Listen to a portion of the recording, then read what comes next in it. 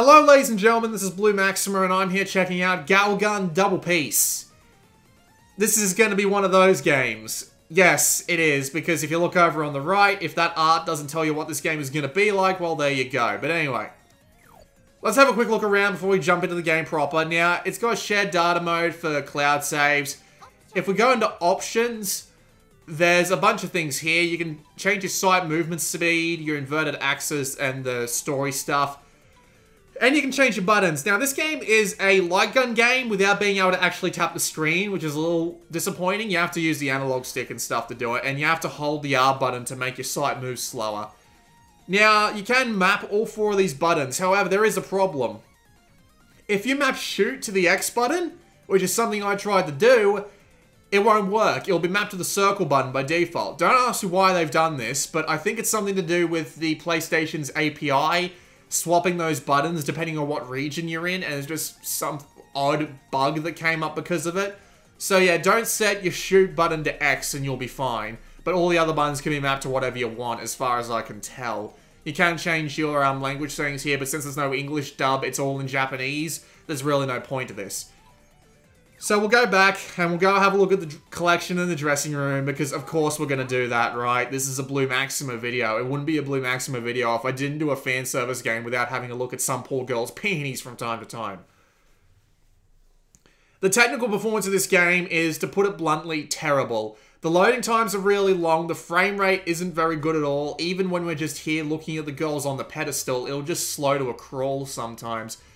It's really frustrating, honestly, but you can change their outfits and their accessories and all of that, and it... Admittedly, it does look pretty nice, and yes, you can pull a giant rocket launcher out of nowhere. I know this from experience, and you can change pretty much every girl in the roster. So you can change... Yeah, this frame rate drop that you see in the background there, how it stops moving, that's the game, not the kit. It's literally that bad. But yeah, you can see there's all the characters there, and you can also change the individual girls. Now, there are a bunch of individual girls in this game, and you can find their handbooks, and it'll tell you more details about them and stuff like that. And apparently there's a true love mode that you can unlock, which will let you seduce any of them, which is a little strange, but apparently it happens when you get like a true end or something like that, and I haven't gotten one of those yet because it requires a lot of effort. But yeah, as you can see, you can perv on them all you want, because of course you can. And admittedly, it's a lot more lighthearted than, say, I mean, games like Senran Kagura are pretty lighthearted and all that, but it's a lot more lighthearted than that in comparison. Like, their clothes don't fly off or anything like that, so it stays relatively modest. I mean, there is one scene in one of the stages that I played where you literally, like, crawl under a desk, and when you're under the desk, you look up and you see a big pink thing. And no, I'm not talking about a vagina. You see this thing called a Mr. Happiness, and then you shoot it, and then you've got a clear shot of the girl who's standing above the Mr. Happiness, which is very strange. But anyway. So you can come here to check out data on all the girls that you've seen in the game. You will see all of them on one run, but you can grab... Oh yeah, this is one of the main girls. So yeah, she's actually voiced. Well, they're all voiced, but they're all voiced by like 5 people. So, except for the main girls themselves. But yeah, as you can see, you tend to know a lot more about some students than you do others. And when you get the handbooks, you get a bunch of information about them. And you can even see teachers, which is funny, because they're even more grown up and all that. But anyway, my data. So here are the story modes, story mode high scores. And as you can see, I've got the good end on, what's a bloody name? I don't bloody remember. But yeah, you can see all my stats over on the left there and stuff like that. Unfortunately, it won't show me how long the, it won't show me, well, I said the girls' clothes wouldn't be blown off, but they kind of are. It's a story element. It's not something you do by yourself. And yep, you can get them stuck in a window. And the art is actually pretty nice, all things considered. But yeah, it's quite lovely. It's more... I keep forgetting the word for this. It's more, what's the word?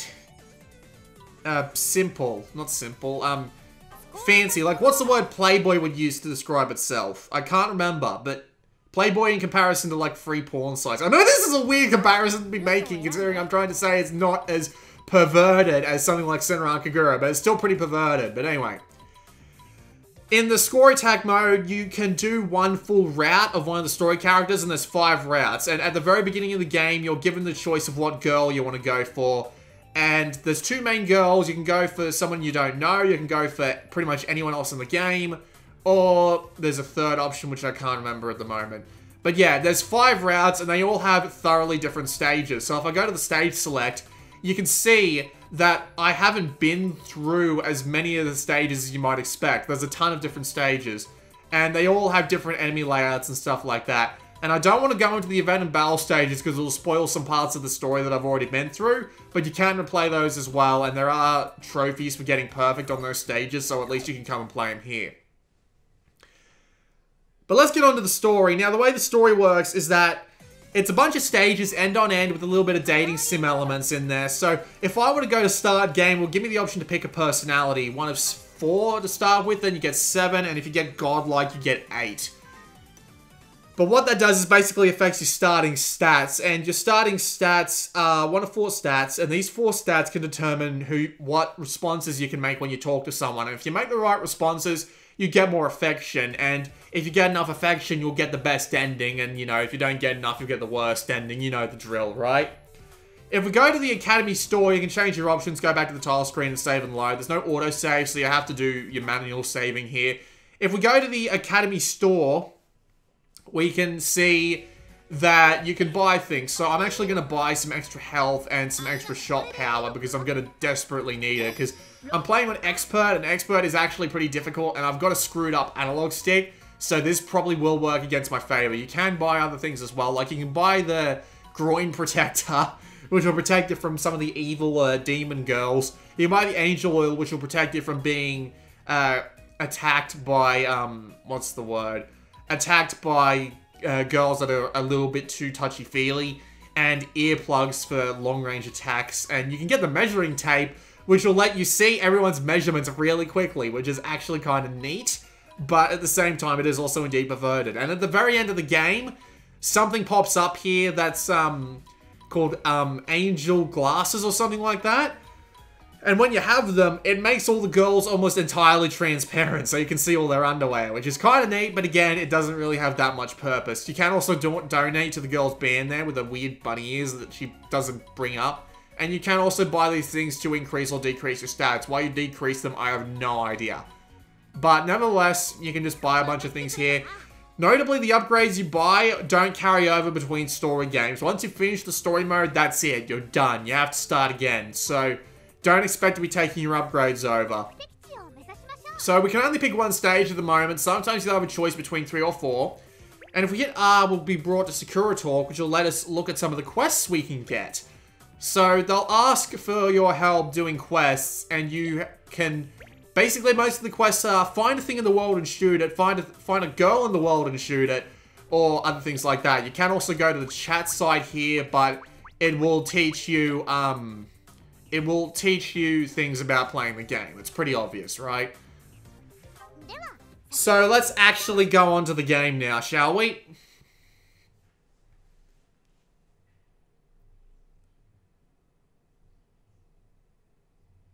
As I said before, the loading times are pretty bad. They are most egregious when it comes to the loading times to get into the stages. It's pretty bad.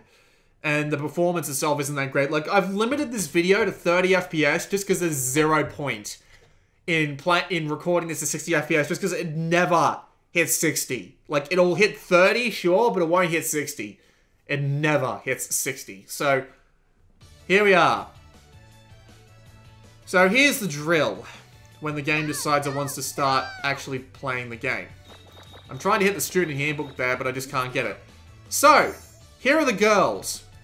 The girls do several things. They try and hit you with long-range attacks, and you gotta try and take them out of the air. These are technically their confessions for you. They will also try and get a bit touchy-feely, which you do not want. Like, for example, that girl that just tried to slap me with her letter of love. I'm not even kidding. This is a thing in Japan. You send a letter to the person you love. But anyway, I want to try and take out this girl because she will try and hug me if I leave her alone for too long. And see, I just got hit by the, I just got hit by that long-range attack, so you don't want to do that. And I just got hit by this girl too. Get off me, you slimy little... So yeah, as you can see, the girls will swarm you. Because you've been hit by the full power of Cupid's Disciple's Angel Gun. And it is silly as hell. But yeah, you do want to try and take these girls out as fast as possible. They do have weak spots. And there are 4 weak spots. The shins, the crotch, the boobs, and the head. And if you hit him in the weak spot, you get a ecstasy shot, which is worth more points. And you also get... Oh, hello. And you also get... meter up in the top left for throwing out what's basically a smart bomb. But I'm going to save my smart bomb for when I really need it, because God knows I need it. But yeah, as you can see, this is basically a light gun game. Actually, you know what? Screw it. Light gun time. If I can remember the button. There it is. So here's the drill with Doki Doki mode. When you have enough heart meter built up in the top left, you can turn on Doki Doki mode. And what does Doki Doki mode let you do? Touch the girls! Yes, indeed. It lets you touch them. There's no, like, making the clothes fall off or anything like that. But you can just rub the shit out of them. And if you fill all their meters up completely within the given time limit, you'll get bonus points for it. And now they all feel double peace. Because, as you can see there, they're holding up the peace sign in 2 hands, so it's double peace. It also affects your stats, weirdly enough. And I haven't figured out how exactly these girls have their stats affected, but there you go. And as you can see, the smart bomb has saved me. Now, there are also demon girls that show up. So as you can see here, if I shoot the demon girl... Basically, these girls are invincible and they do more damage until you get rid of the demon girl. But you can see their demon girl by moving your crosshair over them. There are also things that show up via zooming in with your crosshair. Like, you'll be able to see inside objects, and you'll be able to see through some walls, not all walls, but some walls. And some of these walls can actually have girls hidden behind them. So you can find bonus girls for bonus points. And there is actually ratings you get at the end of every stage. And there's a Mr. Happiness, and if I shoot the Mr. Happiness, he'll give me not only bonus smart bomb power, but he'll give me bonus points too, which is very useful.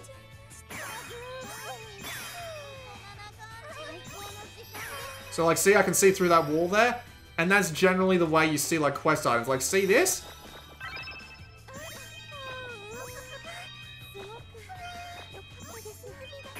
Unfortunately, I kind of... Oh, item! Lucky Charm! Yes! So that's my quest item. But yeah, as you can see... You know, I'm not letting you demon girls near me. I'll shoot you in the crotch and you can just like, lie down and... This game is freaking adorable! Like, don't get me wrong. It does run like shit half the time. Like, and it does actually affect the way your crosshair moves, which is honestly the most infuriating thing because it does slow down your crosshair movement when the frame rate drops. But at the same time, this game is actually a ton of fun. Like, I enjoy the hell out of it. Honest to God, it's one of the most fun things I've played in a while. It's so silly and doesn't take itself seriously at all. There are events that happen as well, which are like mini games that also have you shooting things and then doing things on the touchscreen. And there's boss fights and... Again, there's 5 different routes, so there's a bunch of stuff to do, and then you can seduce all the girls eventually, and there's... It's... Voice acting, I'll shut up for a bit.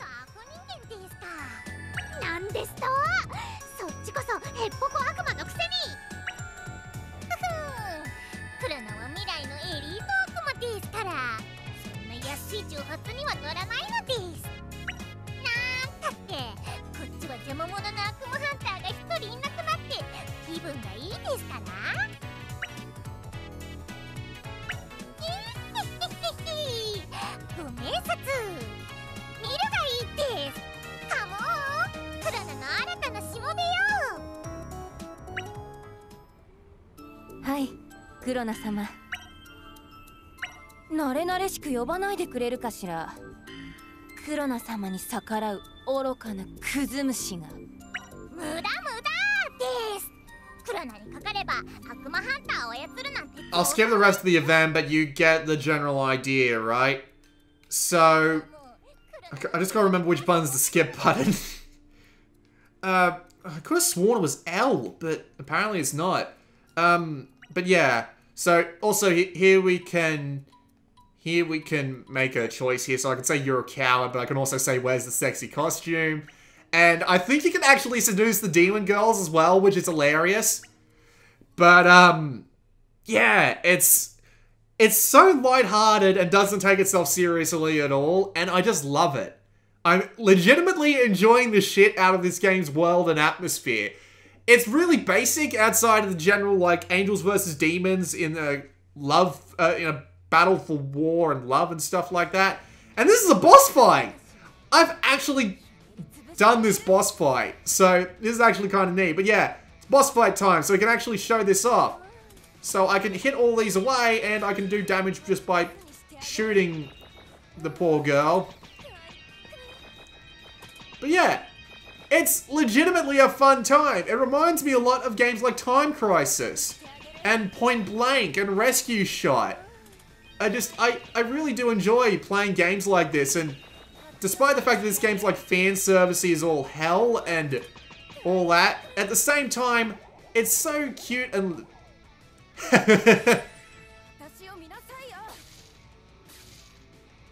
Ha! It's fan servicey as all hell, but I'm enjoying the hell out of it, even though the controls could do to be a bit better, and the frame rate definitely does suffer at times. If you're wondering what happens when you run out of health, it doesn't, you can continue, but it costs some of your points. So, you know, you'll have a better high score if you get to the very end. So, you know, there is actually a legitimate reason to go through and play again. And since you get graded on your accuracy and stuff like that, there is a pretty good skill ceiling to be had.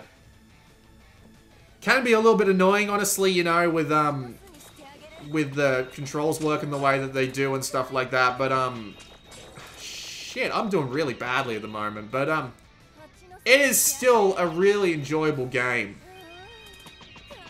And I mean, I can see why people have wanted this to come over for a while, because it is legitimately quite good. I mean, technical issues aside. Yeah, you run away. Although I honestly have no idea how you got over there. Did you run behind me or something? Fuck me. Probably gonna run out of health, but not much I can do about that, really. Oh god, she has weak spots! I'm sorry, I didn't even know that! Alright. Apparently her weak spot's the legs.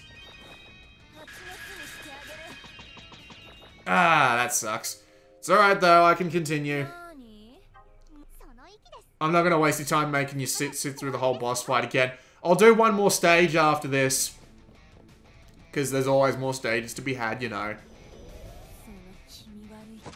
Just love how she pulls the massive rocket launcher. Technically, this girl's a demon hunter, so seeing her pull that gigantic rocket launcher, like, I don't want to say out of a vagina, but, I mean, like, where else did it come from? Seeing her pull it just from out of nowhere is just kind of hilarious to me.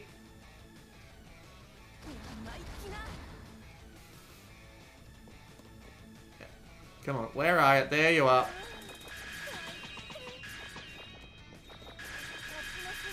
If I just finish her off before the... There we go. I'm not going to get the damage bonus for this stage, I tell ya, but,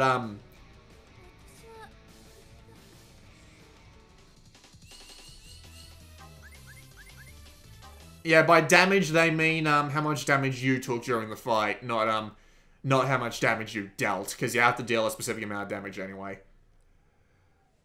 Now I just need to remember what button it is to skip. I hope it's start or something. I can't believe I forgot. I swear I remember this. Yeah, but as you can see, the loading times aren't great. And it's just loading into a cutscene, so...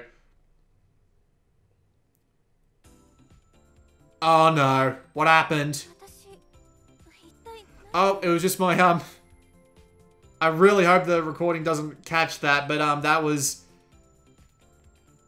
my, kit.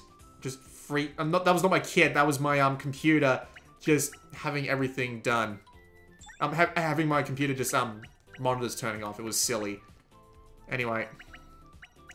I'll just get through all of this. I swear they used to... Oh, yeah, it's probably because I can't skip because I haven't seen this text yet. Right. Shit. Good job, brain. Yeah, anyway, event complete. And now it's going to put me onto the next chapter, and then I'll do one more stage, and then we'll end this video. It's nice that we got to see the boss fight, at least. Because there are a lot of boss fights in this game. There's like 5 or 6 of them. It's pretty silly.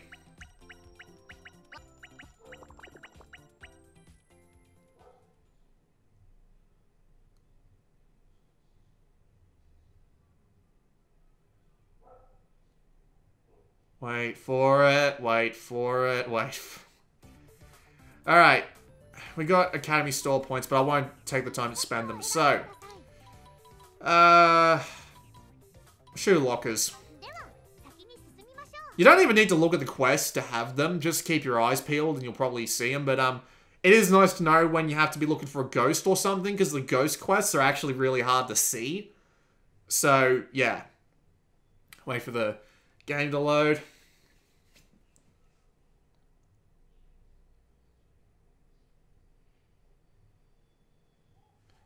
And as you can see, we had 4 stages there, so, you know, there's lots of stages to do, so. I don't think I've actually done the shoe lockers yet. There's a dog next door going off. I know you can hear him. The neighbors don't pay enough attention to him, but anyway, here we go. So, Galgun Double Piece, while being a pretty bad port,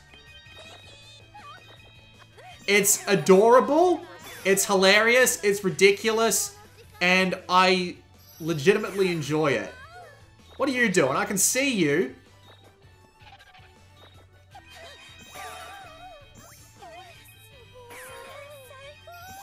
Is there anything in the lockers I should know? Damn, I missed a Mr. Happiness.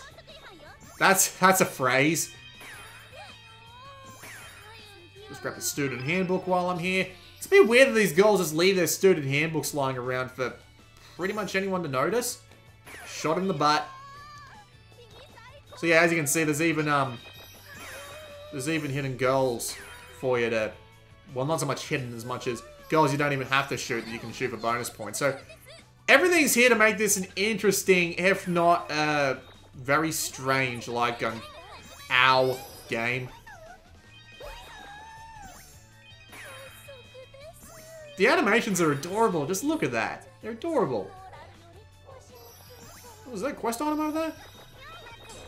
It was, but, I just love how they just stand there and just jump up and down like they're obviously really nervous. And there's a bunch of tsundere, I think it's pronounced, girls as well. It's great. Like, I haven't showed you one of the girls that literally hit you over the head with her letter of love, but it's... Oh, shit. Well, at least I got one of them. And there is a time bonus, too, so the quicker you are about shooting all the girls, the quicker you go through the stage, the more bonus points you get. So, you know, always room to improve. Actually, you know what? I'll let you see this. Get off my junk, lady. Yes, there are girls that literally want to do, like, BDSM with you. They do say that as story dialogue. Ah, here comes one of the more interesting bits. So, I need to well, I've already got maximum Mr. Happiness, but here's how these modes work. So, shit.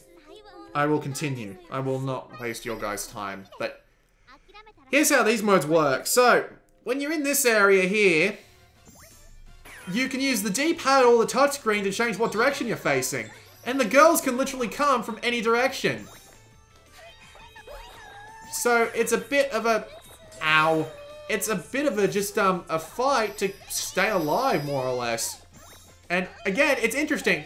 Like, it's not the most complex light gun game I've ever heard of, right? But at the same time, let's do Doki Doki mode. At the same time, it is definitely a fun light gun game, right? Like, I'm enjoying the absolute bejesus out of it. Even despite the technical problems. I mean, the technical problems do get in the way, and if you're not a fan of that sort of thing, yes, these girls do have weak spots as well. If you're not a fan of that sort of, like, technically unpolished game, you're not going to be a fan of this. You're probably going to want to avoid this game if you don't like games that can't keep a steady frame rate. But my dog's going to go off for a second too. While I brain work with me here, while I'm not exactly a fan of low performance either, I'm having too much fun to care. Which is a really weird thing to say, all things considered, but yeah, I'm enjoying this game immensely, and yeah, smart bomb, so she gets taken out too. Unfortunately, I'm probably about to get swarmed by an absolute ton of girls as well.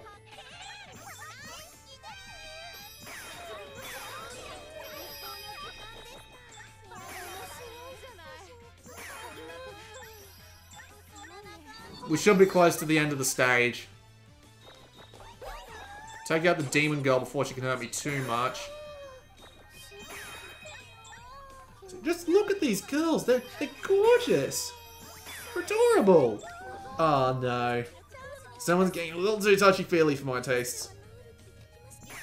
Down you go. Probably one more wave where they just absolutely flood in from everywhere.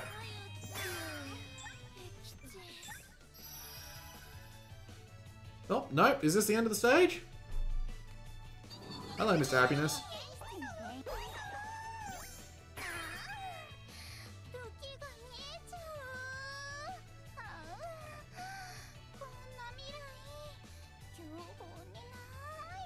It's insane, it's silly, it's cute, it's lovely, and I'm enjoying the hell out of Galgun. Double piece.